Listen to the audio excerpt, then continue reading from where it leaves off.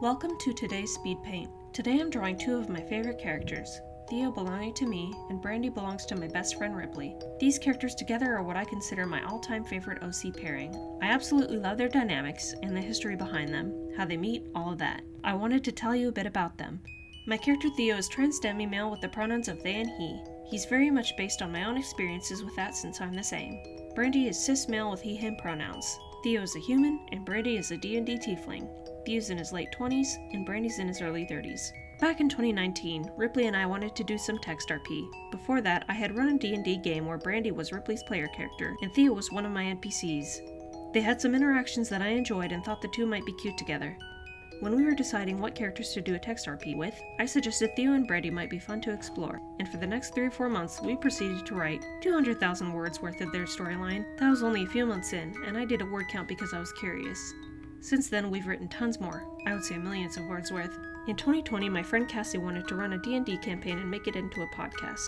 Ripley and I mentioned to each other that it would be really fun to finally get to play out how Theo and Brandy interacted in a D&D game. Those of you who are familiar with the D&D podcast Chosen Ones, that's how that history began. Clearly, from the start of the podcast, we had already written how the two characters would have met and how they interacted. We had a very clear idea on their dynamic, and so it was easy to improv for the podcast. I adore how the two characters have grown together within Chosen Ones, but even outside it, Brandy and Theo are just so enjoyable to me. Brandy is a darker, brooding, and sometimes rageful character. He has a dark past, but he wants to do better. My character Theo helps him with that. Theo is very caring and wants to do all he can to help Brandy grow and change, and even care for himself again. On Theo's end, their relationship teaches him eventually that he doesn't need to be so self-sacrificial, and that he's allowed to do things and make decisions that make him happy, and to live a happy life. They tend to balance each other's self-doubt and comfort each other when they struggle. There are times that they both do too much and put themselves in danger in order to help the other, but they're growing together and learning to take care of themselves as well. The two are practically inseparable, Theo in particular struggling a bit to do things independently, but he's working on that too.